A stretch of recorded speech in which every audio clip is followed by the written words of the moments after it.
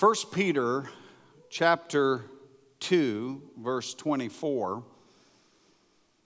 in the New Living Translation says, He personally carried away our sins in His own body on the cross. He personally carried them so that we could be dead to sin and live for what is right. You and I have been healed by His wounds. Notice that He took our sins so that we could be dead to sin.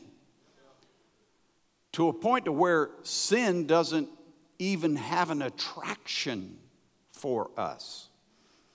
And He took upon Himself wounds that we can be healed, so that sickness and disease cannot stay in us.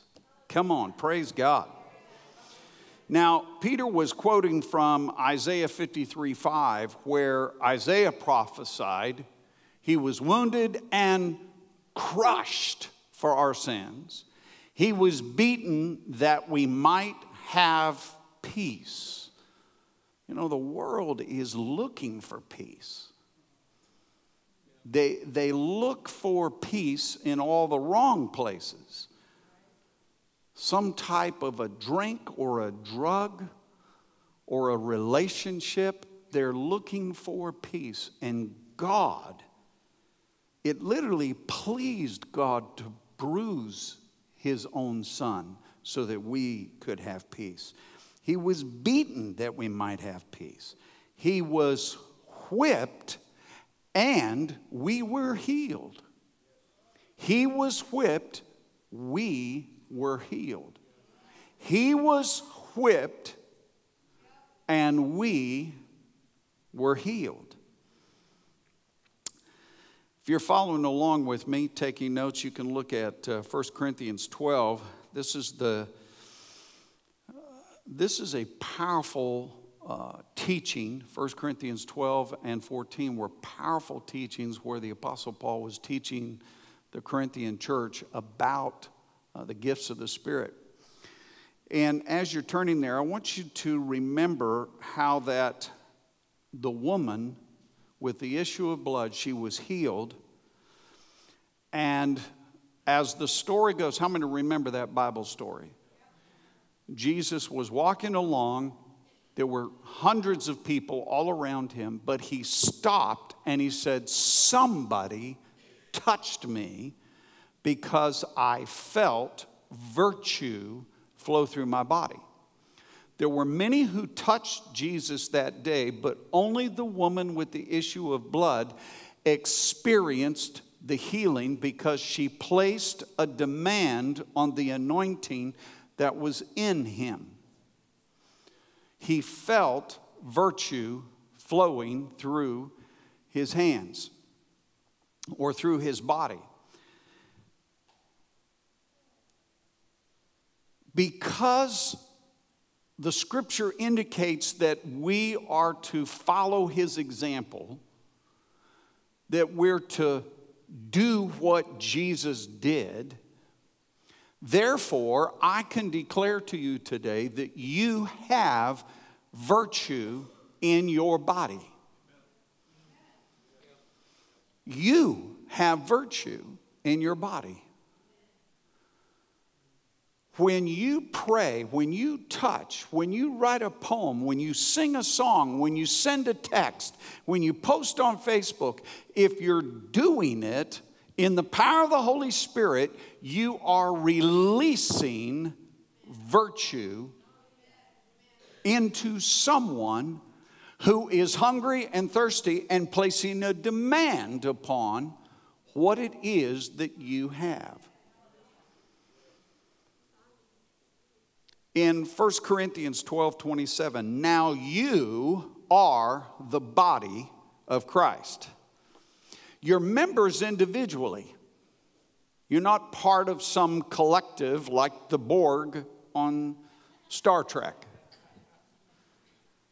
You're very individual. You're very unique. Some of you are more unique than others. But you're part of the body. The body of Christ. We are the body of Christ. He was full of the fullness of God. Therefore, we are filled with the fullness of God. Christ felt virtue flow from his body. Therefore, I should feel virtue flowing through my body. As I speak, as I type, as I preach, as I touch,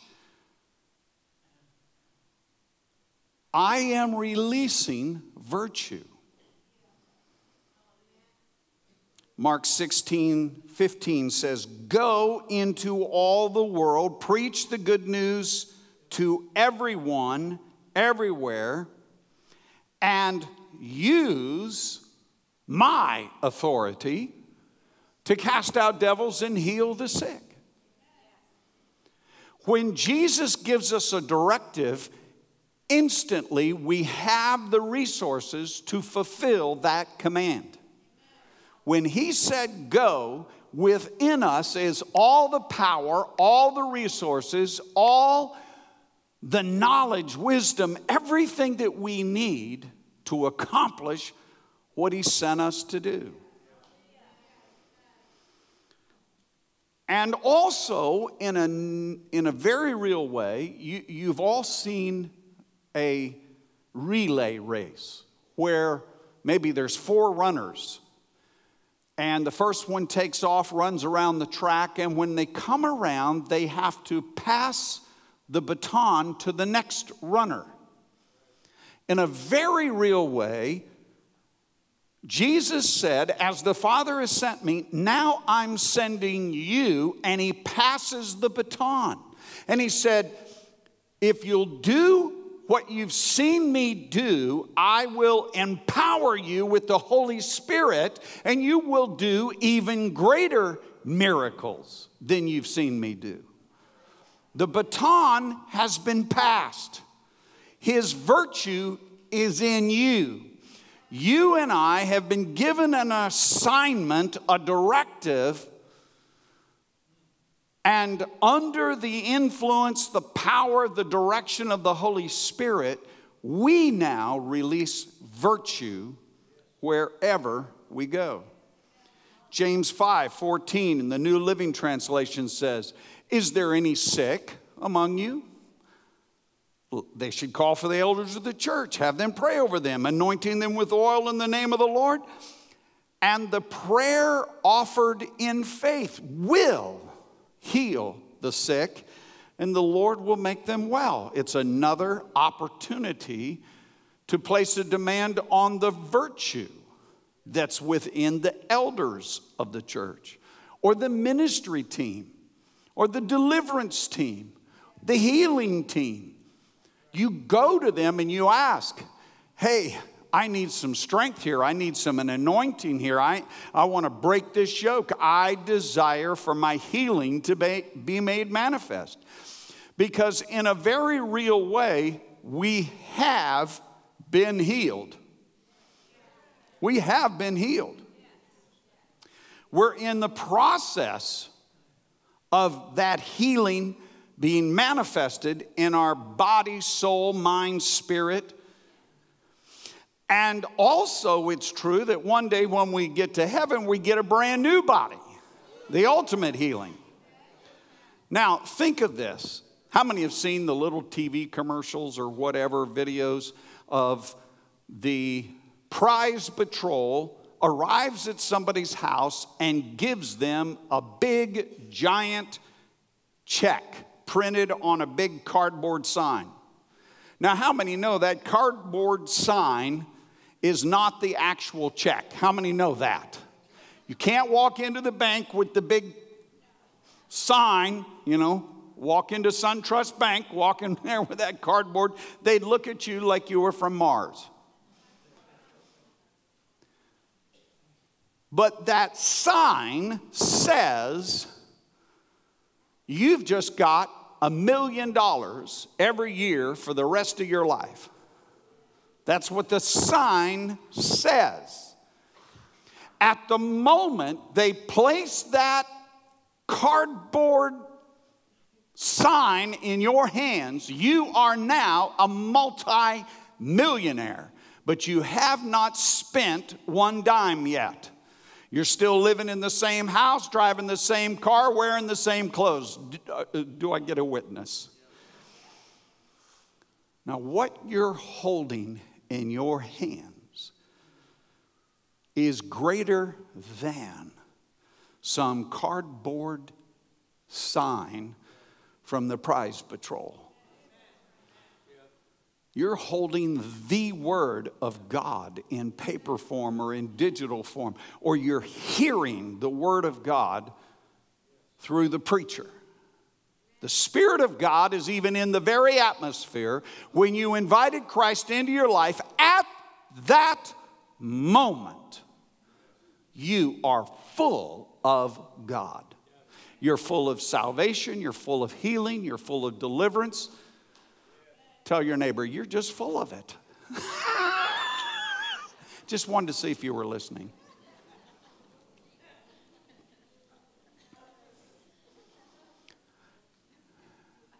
Now listen carefully.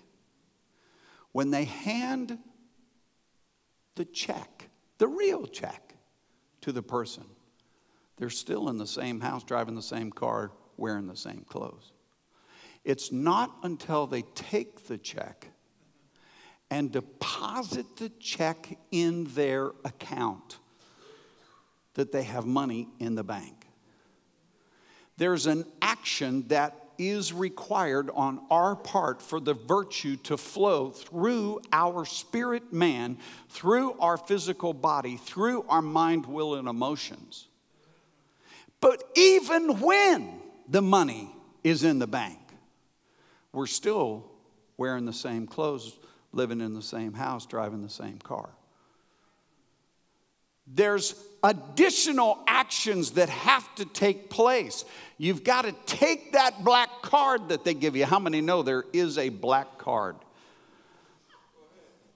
It's actually made out of a metal. And that black card, you can spend millions with that little black card. That little black card is more powerful than American Express Gold Card or Platinum Card. They call it the black card. And you can buy a house with that black card. You can go down to any car dealership. Hey, just put this on the card. Walk out with the nicest, a Lamborghini if you want. Because there is no limit on that card other than what's in the bank.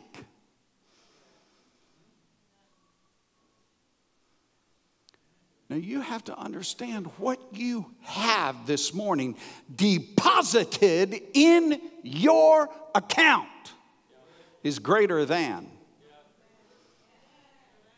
It's greater than. We read the scripture earlier for the offering teaching. When you find the very true wisdom of the Holy Spirit, the very Spirit of wisdom, it's greater than even riches. You have to know that what you have in you right now is greater than anything man could ever give you or you could produce with your own hand, your own wisdom. And you have to believe that. You have to believe. Without faith, it's impossible to please God. Without faith, it's impossible to gain that which God has given you. You have to come to the realization, I do have it. And it's not to put on airs or to become arrogant. You don't walk around through town, hey, I got me a black card. Glory to God, I got a black card. You get yourself robbed is what you'll get. Somebody will put a gun to your head and said, let's go to the dealership and buy me a car with that card. Glory to God. No, you don't go around flaunting it. You be wise as a serpent and harmless as a dove. But when you are put in a situation where you need to place a demand upon that anointing, you release that anointing. And you and I don't always see the results right in front of us. Sometimes it happens days, weeks later.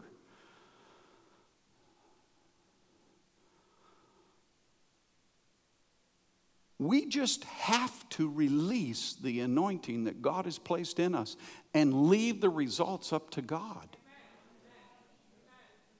You and I, oftentimes, the vast majority of times, will never know how much that little prayer that you gave at Walmart the other day affects that person's life, because unless they have a way to contact you, they can never tell you, hey, I don't know what you did, but by the next morning I was totally pain-free. And you'll never know it till you get to heaven.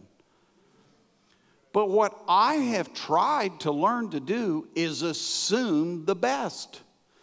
When I pray, I actually have come to the point to where I literally expect someone to be healed. I expect someone to get the answer. Amen? Now, faith is the key.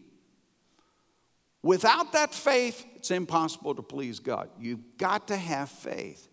You've got to have faith that when you touch someone or something, virtue is being released. And I literally use my divine imagination and I feel the power flowing through me.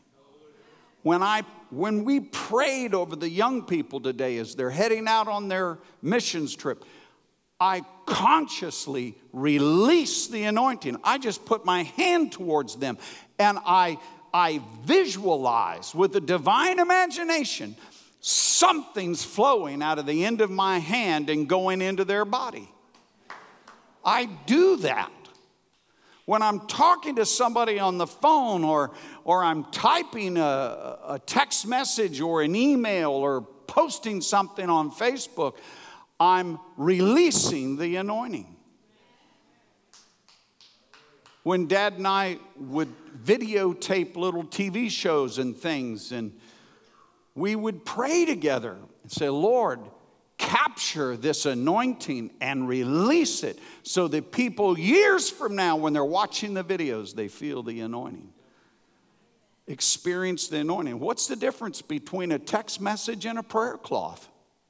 You say, well, it's got to be tangible. What's more tangible than a text message? It's being digitally released.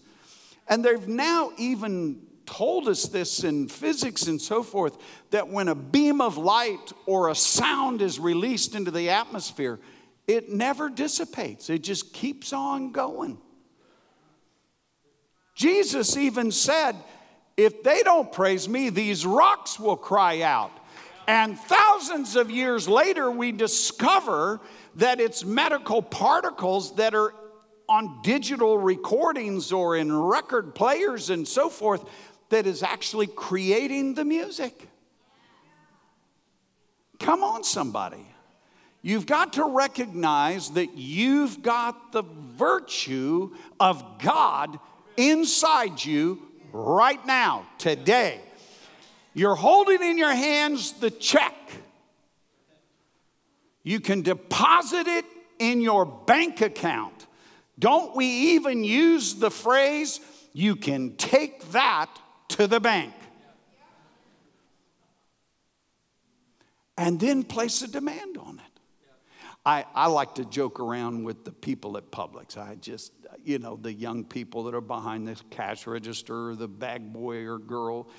and I hand them my debit card, and I'll say things like, I sure hope this works.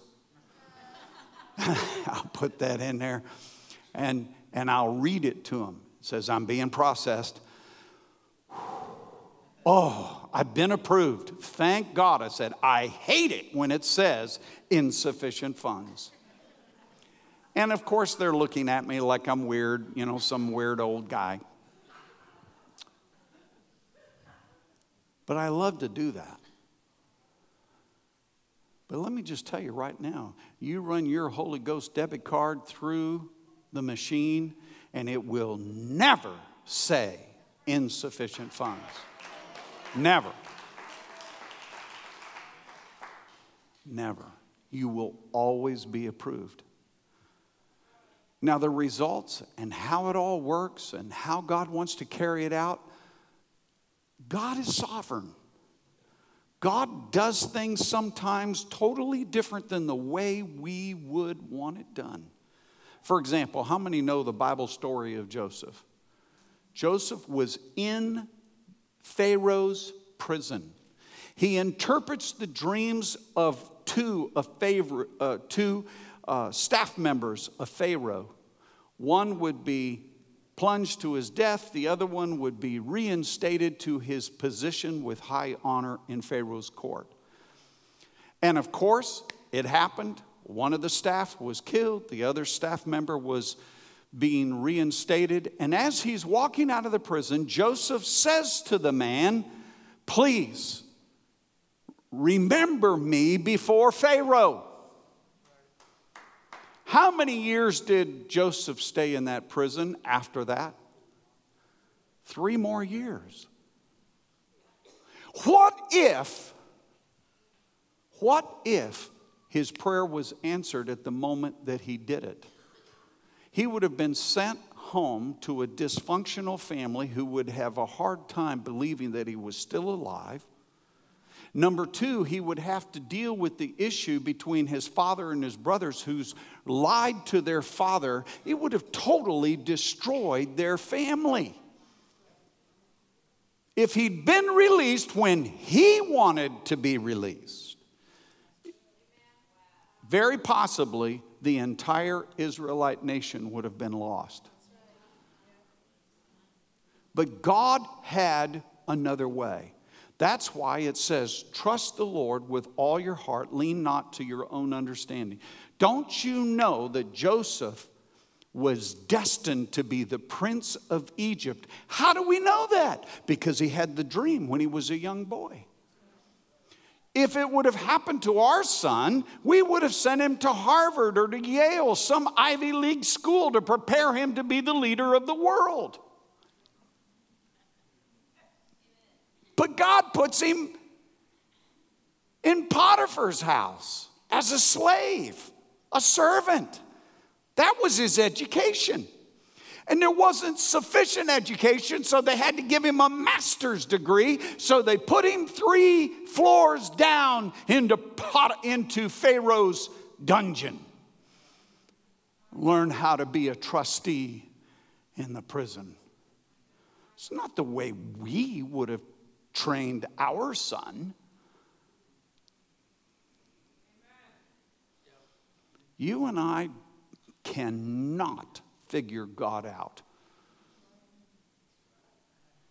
How many have discovered God's got a real problem? He thinks he's God. Our ways are not his ways. Faith is your key to healing. It is by grace that you've been saved through faith. It takes faith to be saved. There's nobody under the sound of my voice this morning that has loved God for any length of time that doesn't believe without a shadow of a doubt that you've been born again, your name's written on the Lamb's book of life. If something happened to you today, whoosh, right to heaven you would go. 99% of everybody in the room watching on the recording, you believe that. But the same Bible in the same verse says you've also been healed.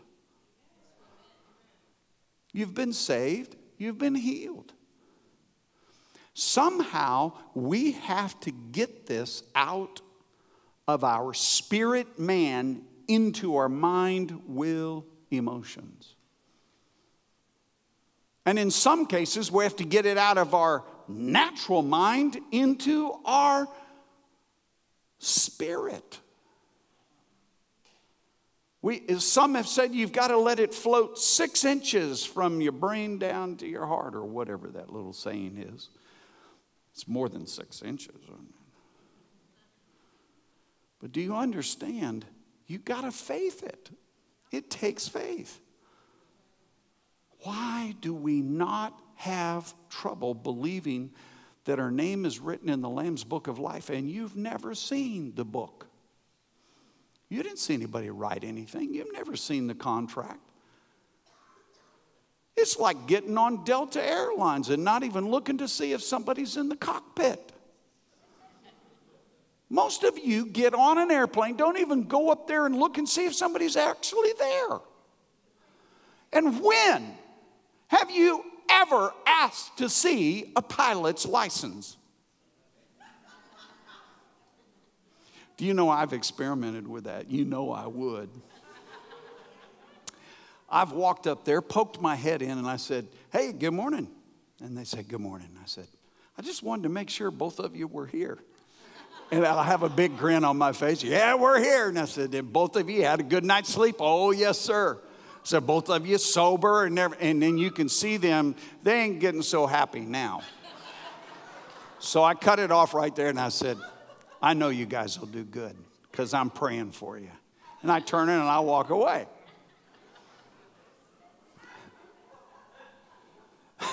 I don't recommend that you do everything that there's a disclaimer. Don't do what Pastor Stephen does. Any of you ever traveled with Barbara Woodard?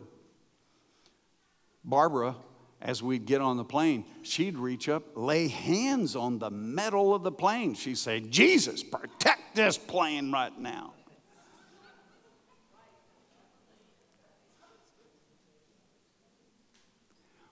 We take so many, how many of you actually prayed that you'd have a safe journey to church today?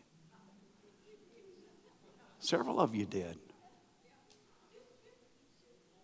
There's so many things in life that we take for granted, including our salvation. Why can't we do that with the Spirit of the living God regarding healing?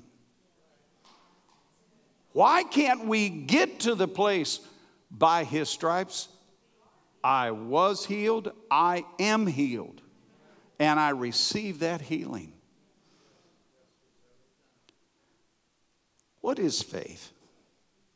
It is the confident assurance that something we want is going to happen. It is the certainty. It is confidence and it is certainty that what we hope for is waiting for us, even though we cannot see it up ahead. That's what faith is. By His stripes I'm healed. How you doing today? I'm healed. I'm blessed. I'm highly favored of the Lord. Snot's running down your nose. You're and your eyes are all puffy. I'm healed. Doesn't look like you're healed. I'm healed. Now, back in the day, we used to call that deception. We were deceiving ourselves because the faith people told us to say those things. And we threw the baby out with the bathwater. It was absolutely accurate. The problem was it was done flippantly. It was tried to be accomplished through a head knowledge. It's got to be by the power of the Holy Spirit. You've got to have the spirit of faith working inside of you, and you say it until you get it. The woman with the issue of blood kept saying to herself, if I can just touch the hem of his garment, I'm going to be healed. If I can just touch him, if I can just touch him, if I can just touch him. And she pressed through the crowd. If I can just touch him, if I can just touch him. And she kept reaching for his garment. And you heard the poem today. Mavis did a phenomenal job. You heard the poem today that we need to be seeking the healer instead of the healing. If I can just touch him, I will be healed. Well, in the new covenant, the healer is now inside of us. Let me try this church over here, because I don't think that church over on that side heard what I just said. The healer is now inside of me. We have the Spirit of the living God living inside of me. So I don't have to pray something down. I have to pray something up. Somehow I've got to unlock my spirit man and let him affect my mind, my will, my emotions, my physical body. Somehow I've got to let him out. Turn to your neighbor and say, let Jesus out. We fix our eyes on Jesus. He is the author and the finisher of our faith. Because we will go through times when our faith is weak or our faith is not strong. And that's when we say, Lord, I believe. Help my unbelief. How do we build our faith? How do we build faith in others? Romans says, not everyone welcomes the good news. For Isaiah the prophet said, Lord, who has believed our message? Yet faith comes from listening to the message of the good news about Christ. Hey, how you doing? I went to the doctor. Doctor told me I got cancer. Oh man, my Uncle George, he died of cancer. Isn't it funny that everybody's so quick to tell you all the worst case scenarios when you get an affliction?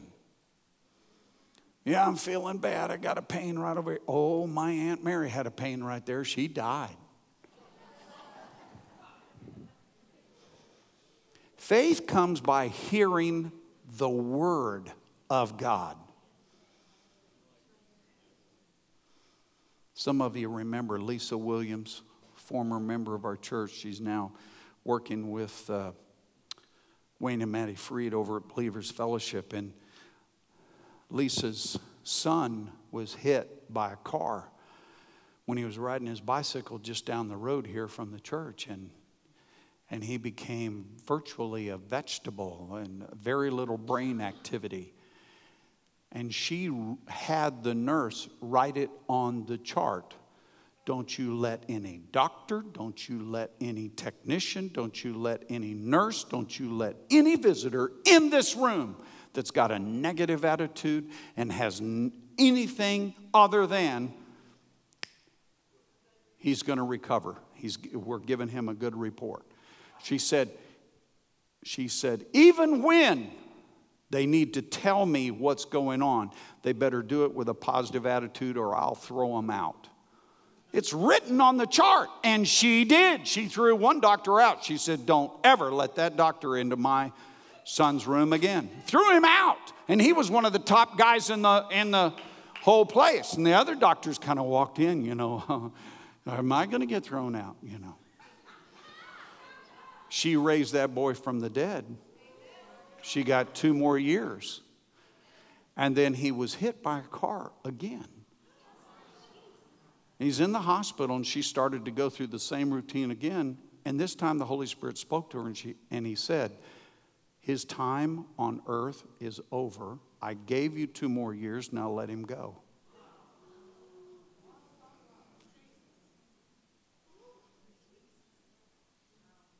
How many are glad you didn't have God talk to you like that? But you got to know Lisa, if you know Lisa, that, you know, God had to smack her upside the head to get her to listen. That was humor. Relax. Faith comes. I'd never had anybody healed in my ministry that had been born deaf. I'd had a few people that had had some kind of hearing damage or something, maybe from a war wound or an accident or something. But I'd never had anybody born deaf healed in my ministry. And one year I was traveling with Larry Rovath. He was right-hand man to Morris Cerullo. And I'd met Larry through Dr. Horvath. And Larry and I were doing the opening night of the rally in the Philippines because Dr. Horvath was coming the next night. So Larry and I are up there ministering together. And I'd never ministered side by side with Larry. But if you've seen Larry, you've seen Morris Cerullo. Some of you, how many even know who Morris Cerullo is? Oh, thank God, there's a few. Okay, so we're up there ministering, and Larry gets up, and he's like all over the place. I mean, I don't think Larry even knows how to preach a 3-point sermon. I mean, it's point 1, point 6, point 4, backs up, redoes point 1 again, makes it sound like it's point 2, but it's really point 1. Larry's just all over the place. He flows. And I'm standing up there, and I'm trying my best to just try to fit in because he's the experienced man of God, and I was just learning how to do crusades. And we call up the sick people, and they bring up this little 8-year-old girl who was born deaf. And Larry starts working with this little girl, 5 minutes, 10 minutes, and I can see the crowd's getting restless. There's probably 5,000 people there in the big open-air park in the Philippines, and I'm getting nervous. And Larry won't stop. He just keeps going after it. He prays this way, that way, up, down, inside out, puts his finger in his ears, he whispers. I mean, he does everything. 20 minutes. And all of a sudden, her ears pop open, and she's looking all around. And here comes her mother and father running to the platform. And what we didn't know was he was the director of the whole crusade in the Philippines, and it was their child, and everybody in the place knew who it was, and she was instantly healed. Wow. So I'm now, I think it was a few weeks later, maybe a month later, I go to Nicaragua to minister, and I was doing a big tent crusade there for Dr. Spencer, and he's a big, huge church. He was the preferred interpreter for Benny Hinn, and had just interpreted for Benny Hinn there in Nicaragua 2 months before. And I'm doing a crusade, a healing crusade in his tent. And we're up there, and incredible signs, wonders, and miracles. And then Sunday night, I go to this little chapel on the city dump. And it's a chapel that my dad's first church, First Assembly of God here in Lakeland, actually had built that little church. They called it the Tabernacle for the Buenos, who were missionaries. And so I was excited that I was getting to preach in in the church that my dad's congregation had built, and I'm looking at 50 people. I just preached to thousands in the big tent. And I'm now looking at 50 people, and they're all sitting there, and they're looking at me, and they're right out of the dump. Just right out of the dump. They live in the dump. There's like 3,000 of them that live in the dump. And I'm looking at this, and I'm just telling you, I preach hard whether there's 5,000 or there's 50. But emotionally, it still has an effect on you. when you've got a packed out house versus 20 people, it still has, it has an effect on you physically. And then I'm already tired because I had just prayed for 2,000 people by hand, every single person, in the big tent in about 85, 90-degree weather. And now I'm inside this little chapel that's about 95 degrees, no air condition. I'm soaked to the skin, and I get 2 or 3 people healed. And I'm almost done. I said, I'm saying to myself, I'm going back to the hotel, take a shower, get something to eat, and start all over tomorrow. And all of a sudden, the little old lady, bag lady, as we would call her, is on the front row, and she starts pawing her ears. She looked to be 50, 60 years of age, not properly dressed, no undergarments, just clothes literally draped over her. Hadn't had a bath in maybe a year, sitting on the front row with maybe 4 teeth in her mouth, and she's pawing her ears, going, yeah, and she's looking all around the room. Well, I'm thinking she's mentally disturbed. Seriously, I mean, that's what I just thought. She was just, a mentally disturbed person that they had brought from the dump. And I turned to my interpreter and say, hey, what's going on? He said, her ears just popped open. I said, what are you talking about? He said, she's the deaf lady. I said, what do you mean she's the deaf lady? She's born deaf here in the city dump, and her ears just popped open. Oh, yeah. And there's more to the story. I mean, Tuesday night I was doing a rally. I see her out in the audience. I asked her to come up, and I'm getting her to testify. And as she's coming up, it suddenly dawns on me, she doesn't know how to speak because she was born deaf. She's never even heard the language or anything. She didn't know nothing. And she comes up, and in her broken Spanish that she had learned by lip reading, she was 38 years of age. She looked like she was 50 or 60. 38 years of age, born deaf, and she is just jabbering and jabbering and jabbering in Spanish. My interpreter says, she's got a song for you. And I said, let the girl sing. And she sings a song that she had written for me. Jesus loves me, Jesus loves me. And she sang it like 50 times. And the glory of God fell and just hit the whole place.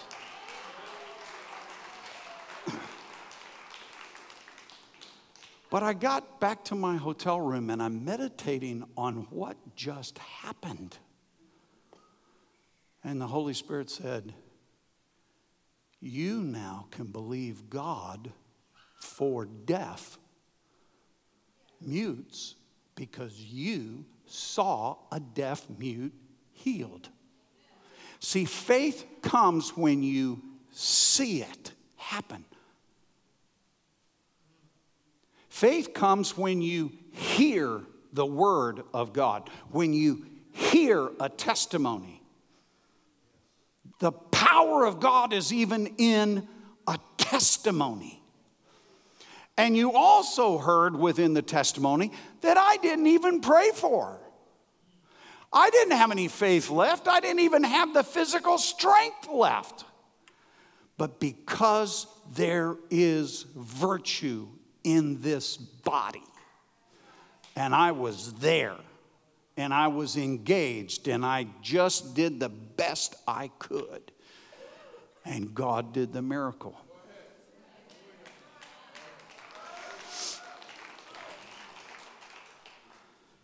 It was shortly after that, a couple of months later, I'm in India, and I'm doing a conference for Dr. Samuel, who's a member of our church, and I'm doing a conference for Dr. Samuel, and it was time to heal the sick.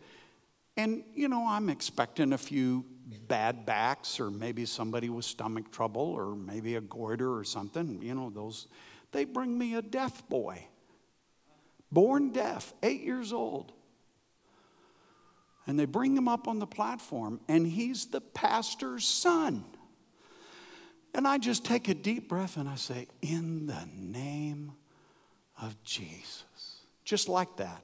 And I purposely did it that way. Because if you ever go with me to India with Dr. Samuels, they all pray like they were Church of God evangelists from the 1950s. In the name of Jesus. They do that.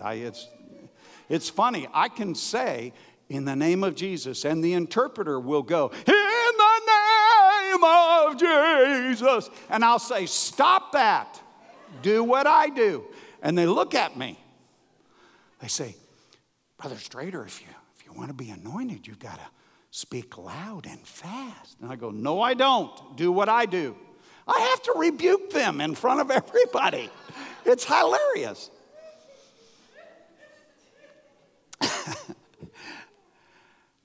I purposely said, Jesus, heal the little boy. And his ears just popped open.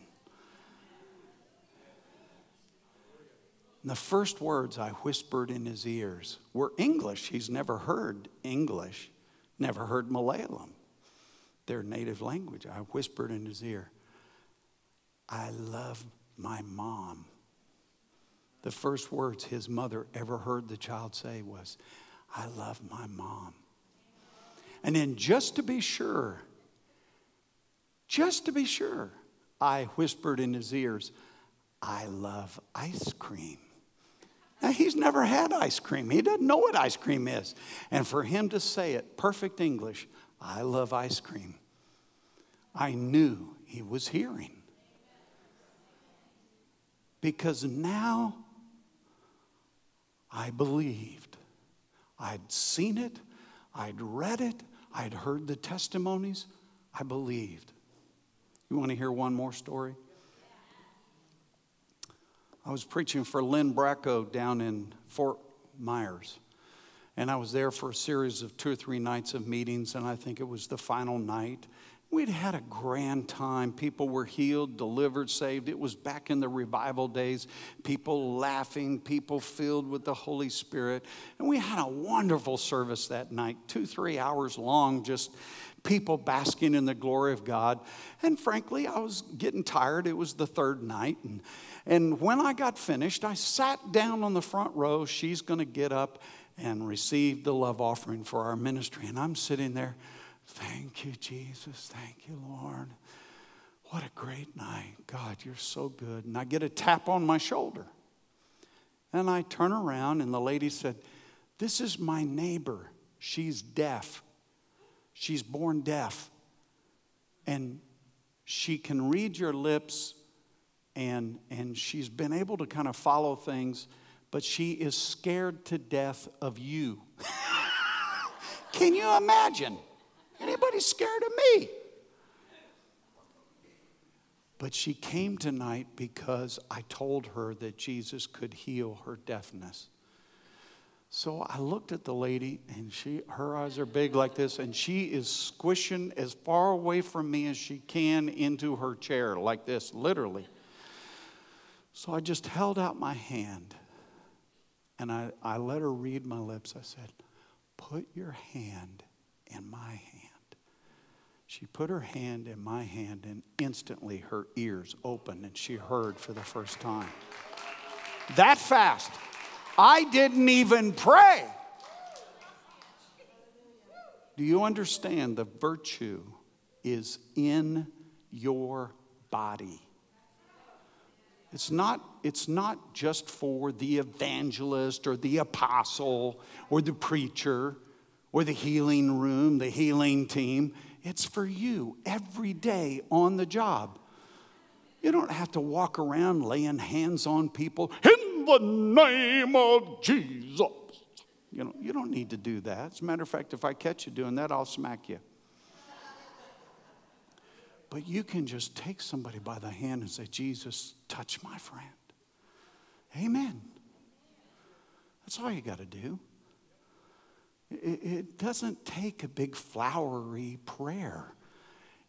it takes faith to release the anointing that when your hand touches their hand, when they read your poem, when they hear your song, when they read your text, when they hear your voice, they're healed because of the virtue in you.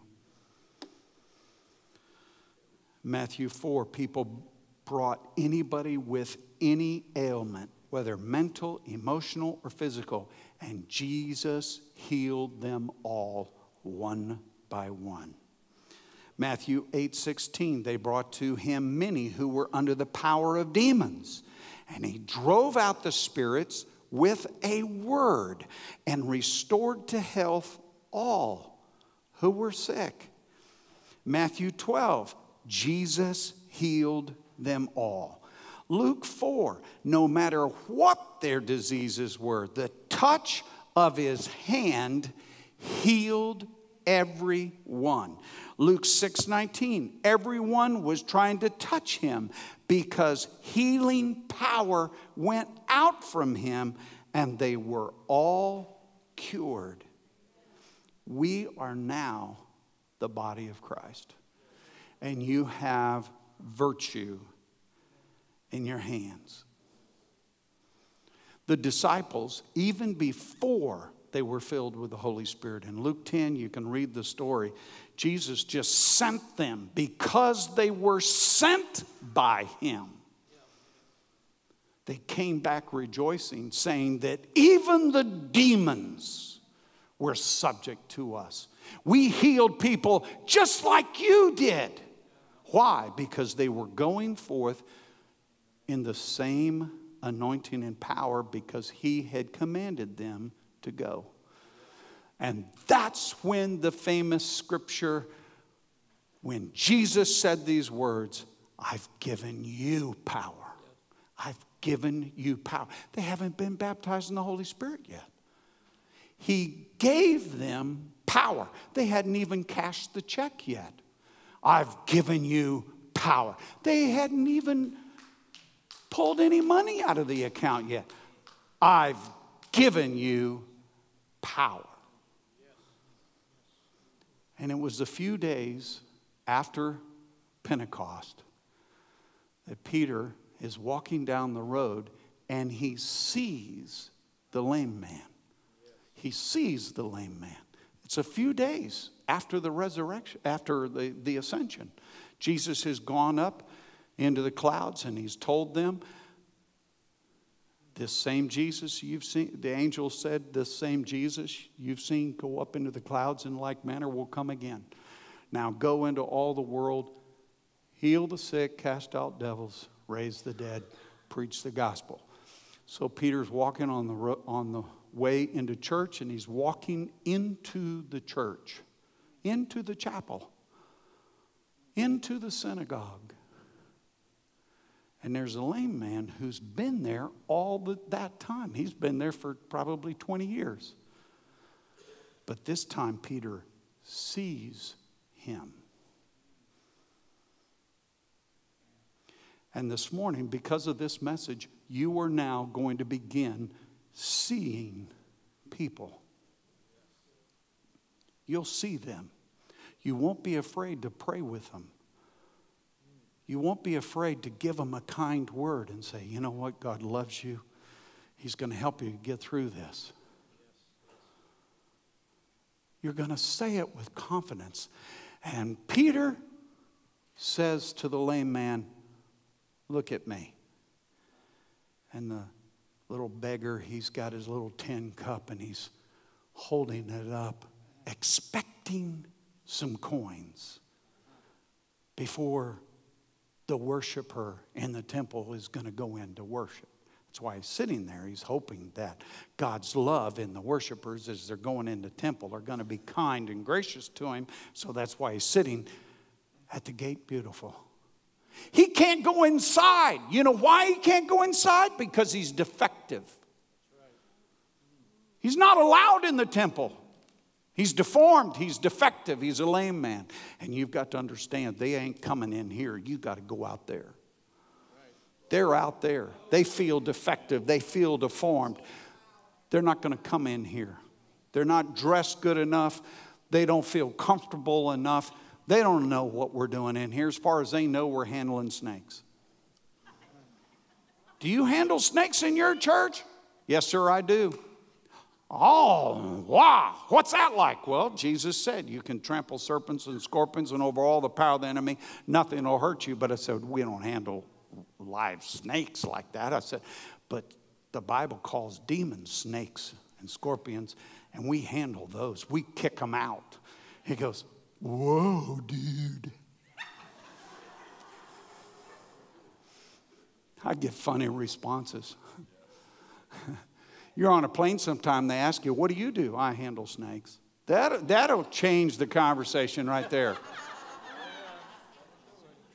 I've never done it, but I have thought about it. He says to the beggar, I don't have any silver and gold, but such as I have. I've got a deposit of a big check in my account. I've got the glory of God in me. And such as I have, I give to you. And he takes the man by the hand and he lifts him to his feet. You have virtue in your hands. Look at your hands. Look at your hands right now. Look at your hands. In these hands, some old and wrinkled, some young and strong, some black, some white, some Asian, some mixed, some Heinz variety, some you don't even know what you got. You went to Ancestor.com and they rejected you. Let me tell you this right now. In these hands is virtue. It's virtue. You can heal AIDS and cancer and diabetes and heart disease. You can raise the dead with that hand. Because his virtue is inside you. Come on, lift up both hands to God right now. Lord, we just declare and decree as a church body this morning, everyone watching by digital device or those here in this room, we lift our hands and we say, we receive your truth by faith. We believe that these are anointed hands. This is an anointed body. It's filled with the glory of God.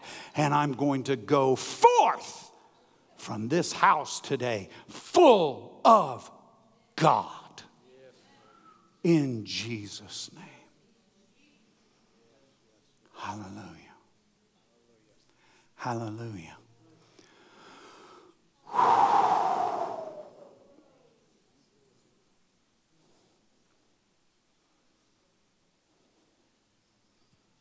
Hallelujah.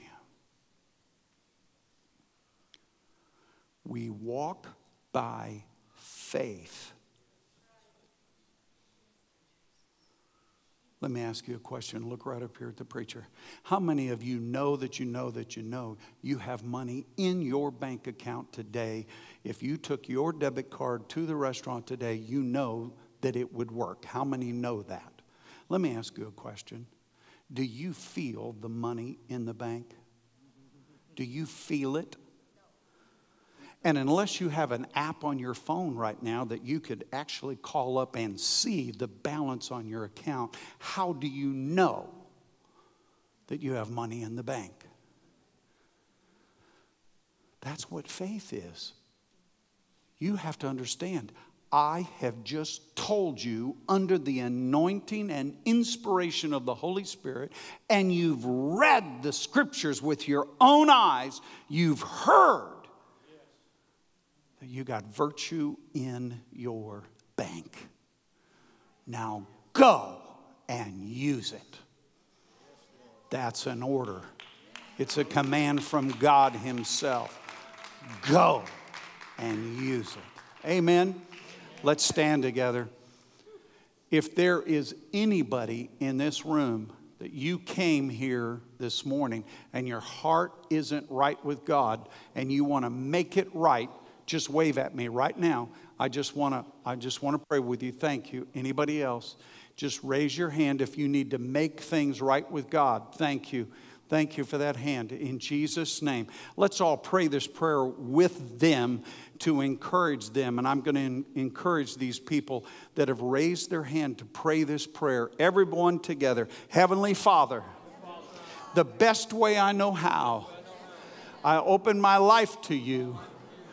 Jesus, I have sinned against you, and I ask you to forgive me. Come into my life, change me, take the bad stuff out, put the good stuff in.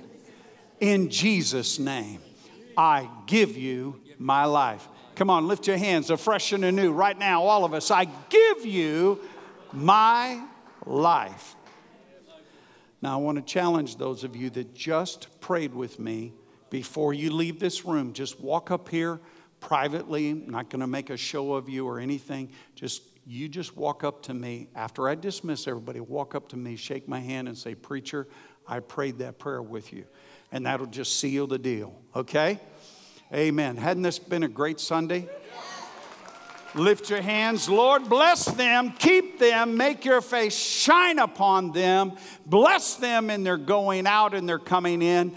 I pray that you'll give them somebody to heal today, somebody to release virtue in today. Give them somebody that needs what they have in their body. In Jesus' name. Amen. Praise God. Praise the Lord. Give somebody a hug. If you're new to the church, come up and say hi. Those of you that prayed with me, come up and say hello. God bless you. Those of you on the webcast, we are glad that you joined us today. Write to me. Tell me where you saw this broadcast. ignitedchurch@gmail.com. ignitedchurch@gmail.com. I'd love to hear from you. God bless you.